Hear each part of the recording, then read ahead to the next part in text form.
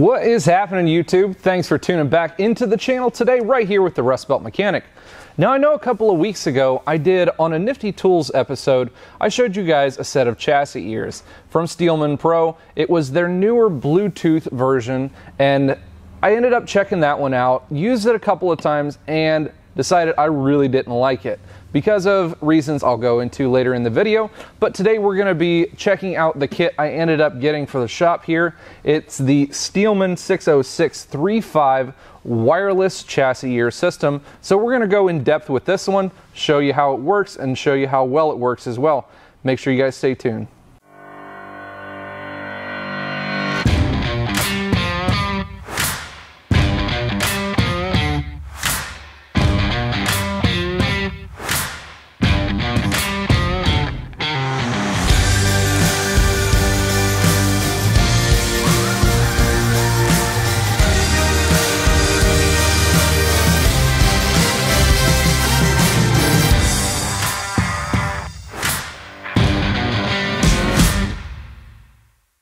Like I said, a couple of weeks ago, I showed you guys on the Nifty Tools video about this Steelman Bluetooth chassis ear setup. It's newer-ish to the market, and I had a chance to check it out.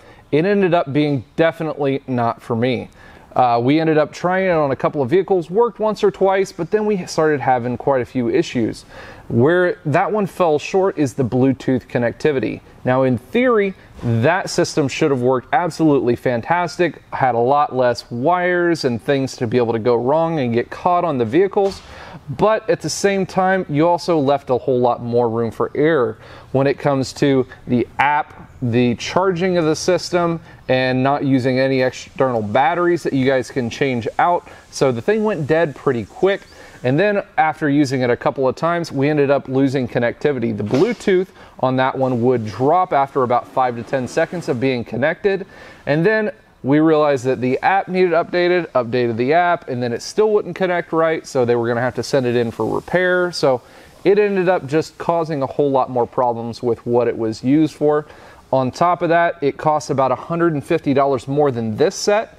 And you guys have to have an Android-based tablet or a Windows-based tablet or PC to be able to use it with. So there's an extra expense on top of that one. Whereas this amazing set right here is all contained into its one packaged unit, 4 different channels to it. It's going to be cheaper, it's going to be more dedicated, less issues, less things to go wrong on the technical aspect of it. So let's get this thing opened and have a look at it and see what's inside.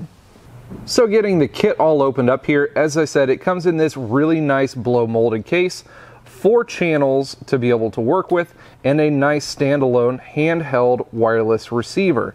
This thing's going to be using each of these individual 4-channel transmitters, which are AAA battery powered for these.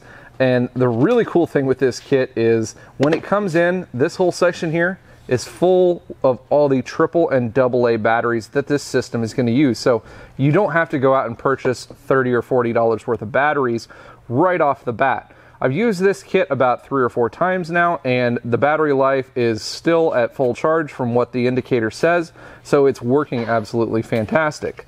Now, the difference between this one and the Bluetooth kit is these are going to be the wireless transmitters. They've got the transmitter right here, which is going to have a clip that you can either clip something onto if you're using it on an interior panel, and then it's got the insert for your clamp transmitter right here.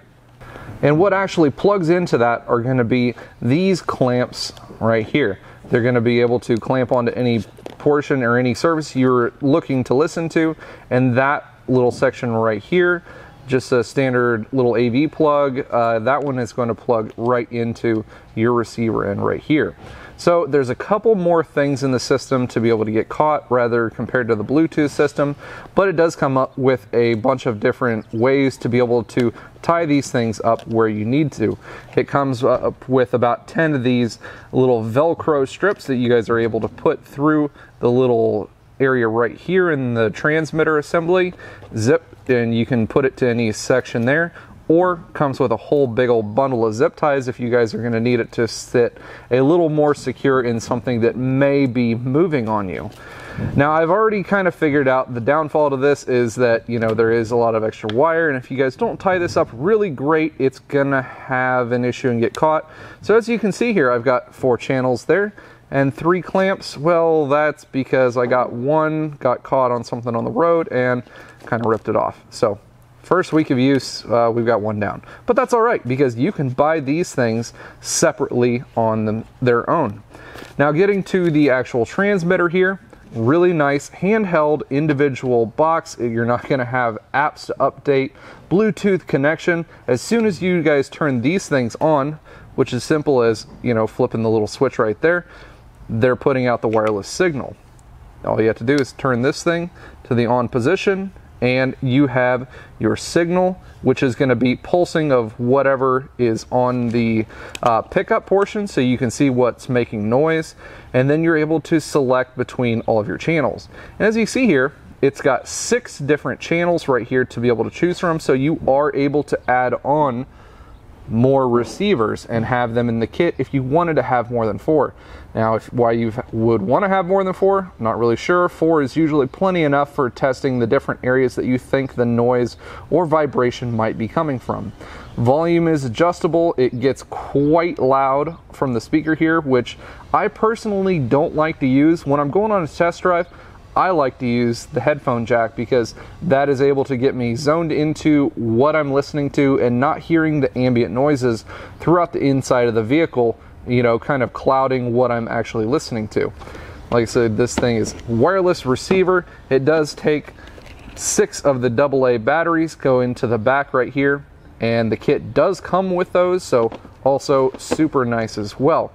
Now, we're gonna go get this thing hooked up on a vehicle. We've got a Jeep Wrangler that we've got kind of a weird whining vibration to, just to give you guys an idea of what this thing is able to figure out. So let's go check that out. So here in the shop, we've got this pretty awesome 2017 JK Jeep Wrangler. As you can see, it is lifted 3.5 inches, sitting on 35s, been pretty modified. Got some light bars, some different bumpers, winch, all kinds of things to make a whole lot of extra noise. Power boards on top of that.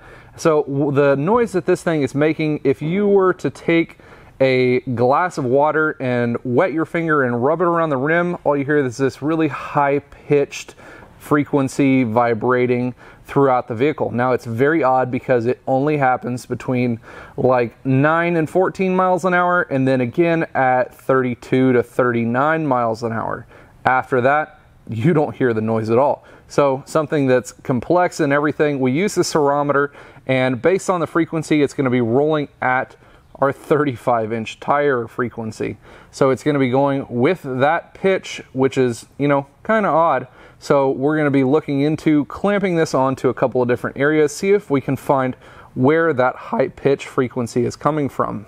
So we've got a couple of our clamps hooked up here. First one, because we've got driveline, little vibration, we've got it hooked up right here to our pinion area of the front differential and put onto the diff there. And then our second one, because you know, these things have aftermarket bumpers and they vibrate quite a lot, we've got a second one tied onto the front bumper. And then our third one, get around the lift here, is going to be up on our A-pillar and light bar, seeing if we can catch any vibrations up there out of that one, because I already know that these things are pretty prone to vibrating as well, along with those light bars making weird wind noises. I know we're not looking for that, but we'll have a look and see what we can find there. So let's go out and get this thing going on a test drive and see if we can hear the noise preliminarily before we turn the chassis ear on. Now we've got the old GoPro action camera here for some tools in action. So we're going to be driving this thing down a nice even road, see if we can get you guys to hear the noise that we are talking about.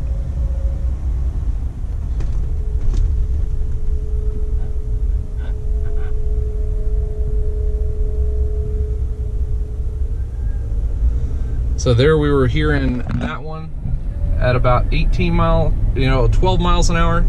Now we're going to pick up speed a little bit and hear when it comes back in.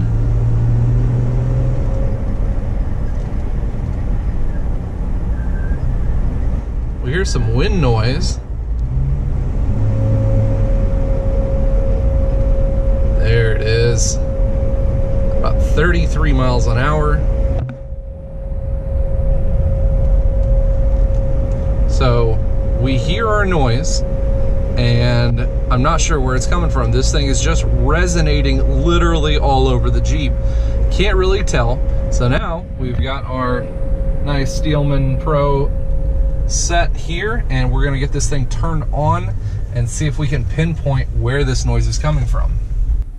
Now, like I said, normally I really would like to use the headphones because I'm able to isolate out all of the extra noises that are happening in the vehicle. If I'm hearing the noises, you know, through a speaker and through the actual vehicle, it's kind of hard to point them out. But for YouTube purposes, we're gonna be using, it's just the speaker that's gonna be putting out right here on the Steelman receiver. So we've got our channel 1. This is the one down on our pinion. See if we can get a noise out of that one.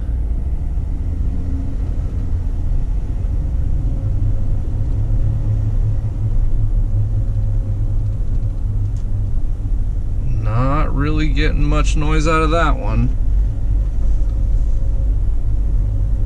Hear it on the vehicle, but not there. Let's go over to our second channel.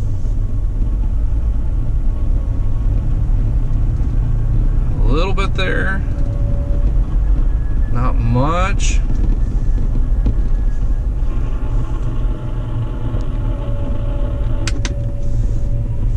Then our third channel.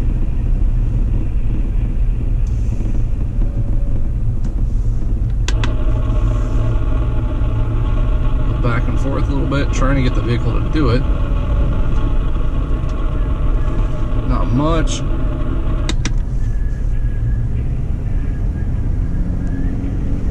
We are picking up our wind noise that it has definitely through the speaker.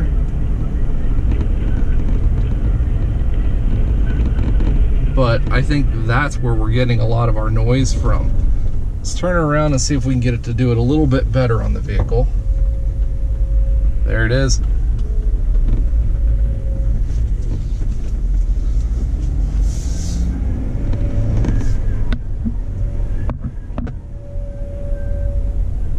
Like I said, it's really hard to pick it up on the actual speaker, guys, because, you know, you're not really getting it isolated from the other sounds in the vehicle, but your guys are able to hear the different sounds and everything. The number 1 channel, we're hearing a lot of what we've got it clamped to, that pinion, so we're not really hearing a whole lot on that one other than just bearing noise. And then channel 2,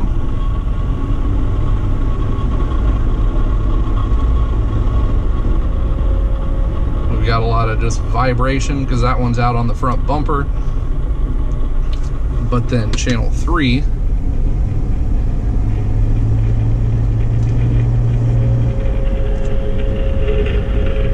that one is picking it up pretty nicely through the speaker. So our issue is actually out here. This light bar and A pillar is vibrating at the same frequency of our tires.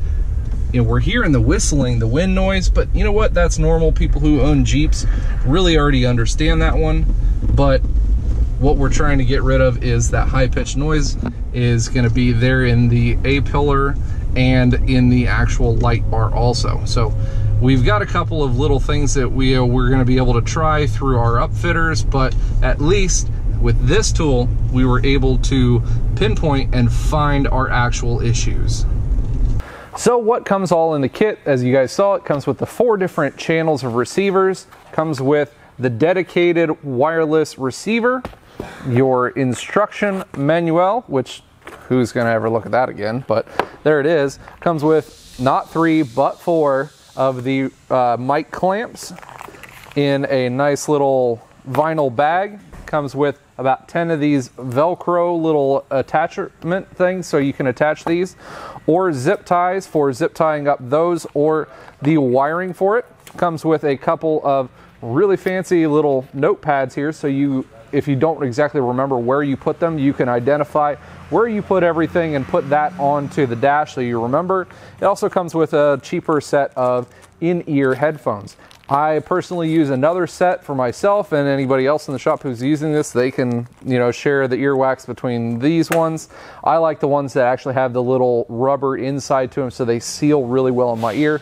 Kind of drowns out all of the other noises that are reverberating around inside the vehicle. Makes it really nice. Now you can pick this kit up just about anywhere, including Amazon. It's going to run you right around 265 bucks. I will be sure to put a link to this one down in the description below.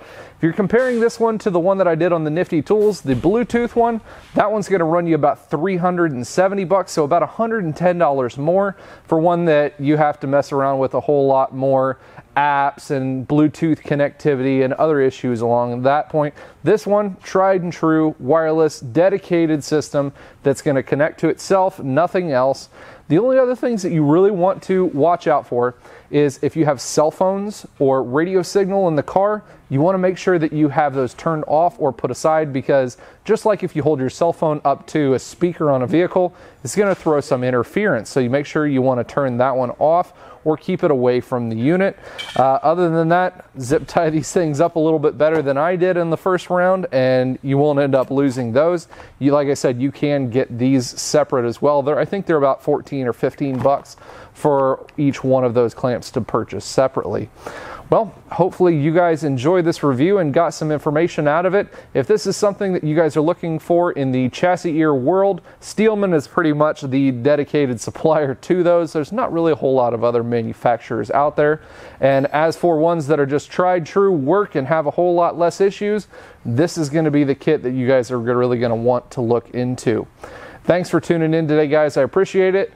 As always, you guys stay awesome.